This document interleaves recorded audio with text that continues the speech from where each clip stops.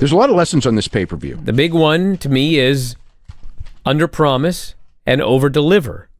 And don't do an explosive match without making sure that it's going to work, because there's, like, I said this, I said it over and over again for the last. Well, hold on, 2 Dave. weeks. I don't want to sound like I'm defending this, okay? Because I'm certainly not. But I do have to say that. But any when defense, you're dealing with explosives, like, yes. once you blow it up, it's done. So, like, you can't really test the final explosion and then put the explosion back into the firecracker.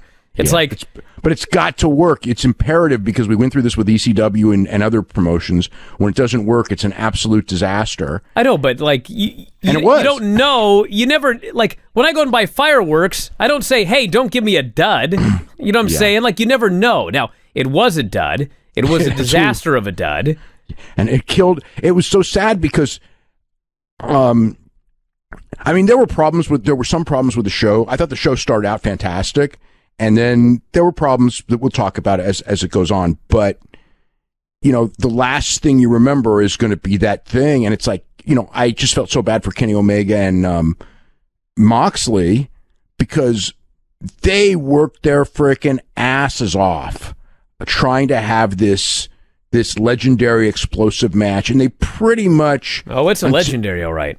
Well, it ended up being legendary for all the wrong reasons, but until Gallows and Anderson came in, they had an incredible match for the style that they were trying to work. It ain't my cup of tea, but it was great for what they were trying to accomplish. And then, you know, you had the run-in that went too long, and then you had the finish itself. I mean, the idea of the finish was great, but it didn't work, because the idea of Eddie Kingston, you know, covering Moxley to save him, and then both getting blown up and then becoming brothers, that was a great story. But the only thing anyone's going to talk about is the fact that, you know, the explosion was a complete disaster.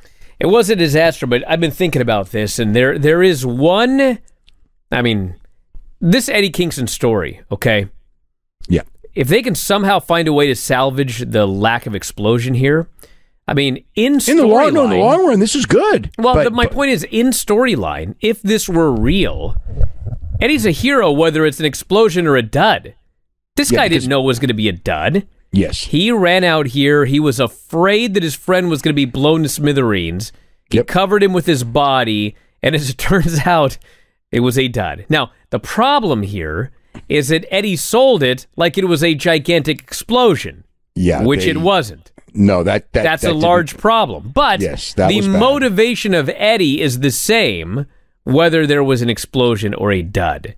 Now, the story that they're going... There seems to be some confusion here, and that is that people... Is there? Well, people seem to think that Tony Khan in the presser was saying that this was the plan. This was not the plan.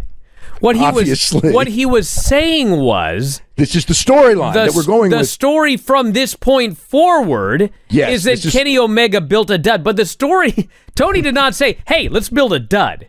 That'll be funny. The idea was this was going to be a gigantic explosion. It didn't happen.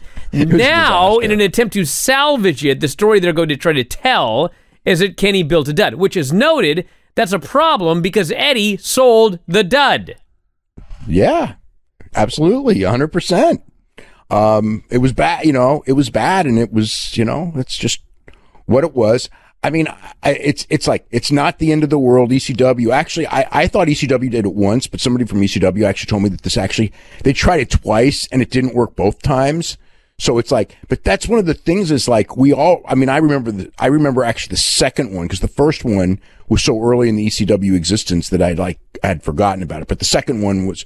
The first one was the one that I was actually kind of reminded of tonight. But anyway, so with ECW, you know, it didn't kill the promotion. I mean, it was Heyman did go and apologize and try to, you know, pivot and stuff. And look, it didn't work. But like people go, that's it, they're done. And it's like, you know, don't get, you know, obviously they're not done. And obviously, you know, it was a bad night or a bad finish for sure. Of what was otherwise, you know, there's a lot of positives on the show. And there were a few negatives, and there's a few lessons. And, you know, like, I mean, all week. I mean, this was the saddest part of the whole thing for me is that, not for me, but for Omega and for Moxley, is that we all knew that if the explosions were underwhelming, no matter how good the match was, people were just going to remember the explosions were overwhelming. And those two guys like killed each other. And in the end, you know, you have people saying it was like the worst match on the show. And it really was an incredible effort. And it was not the match itself. The match itself was great. Good. I don't like these kind of matches. And I was really enjoying this match. This was a psychological. Oh, absolutely. They built psychology into an exploding barbed wire death match. And quite frankly, if we're being honest here, it blew away.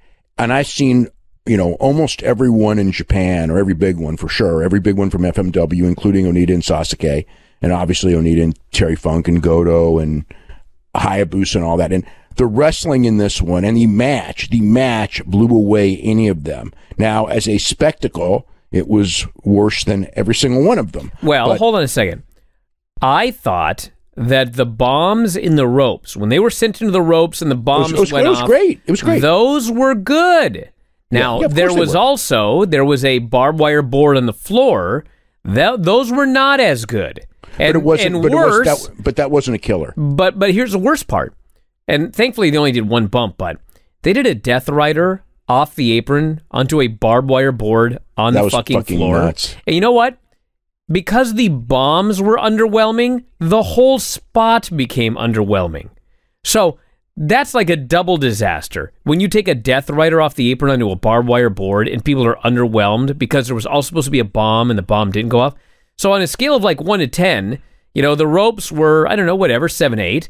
The one on the floor was maybe a 4. And then the bomb at the very end was like a -5. Yeah. So it's not like every single explosion was bad. I mean, the rope explosions, I thought, were good. And the way they worked the match was good, and the story was good. But yes, as has been noted all the way back to World Championship Wrestling in the 90s, you can have a great undercard, and if your main event sucks, that's the main event didn't suck. But the last thing that you remember is what you remember. Right, and so there was a dud, and so some people have decided that the match sucks. But the reality is the match did not suck, only the dud sucked, and it really sucked. It did suck, without a doubt. Without a doubt, it sucked. And I mean, it's, again, you know, it was kind of like Moxley's in the ring and he cuts the promo, and obviously he's in there, you know, knowing that it sucked, okay, and knowing that he worked his ass off, and it's kind of like we're turning the tide in the wrestling war, and he didn't quite use it. He said we're turning the tide, you know, and things are changing. And it's because of you fans, and which is all true. And, you know, I'm, you know, whatever, working hard, and we all worked hard, and you know, it's trying to save it. And then I guess he said something to the effect of, you know, Kenny Omega may be a great wrestler, but he is crappy at building like a bomb or something. So that's the storyline, I guess, that they're going with. I don't like that one because but what's your alternative? Everyone sees through. Just say it didn't work. That's what he said. He said he couldn't build a bomb. Yeah, but it didn't work. Yeah, but it's like you can't go on there and say it was an explosion and he almost was killed because people saw it with their own eyes. Like you have to acknowledge that it was a shitty explosion. Look, it didn't work. Move on, and you know, it's too bad because obviously they had a lot of interest in this match, and you know, it's just that's what happened. It didn't. You know, like it's. I guess whoever made the thing, it didn't work, so it's somebody's fault. But this was not. You know, I mean, to me, like the other one, the Christian thing, was one where you could really. I mean, you can get. You know, look, the promotion. In the end of the day, the promotion has to take responsibility for the fact that the finish of the pay-per-view wasn't good, but it was not intentional, and it was not out of stupidity or whatever. It just didn't work. Hey, if you're a big fan of Wrestling Observer Radio, we got 12,000 episodes of all of our podcasts up at our website, WrestlingObserver.com. If you sign up today, you get access to every single one of them.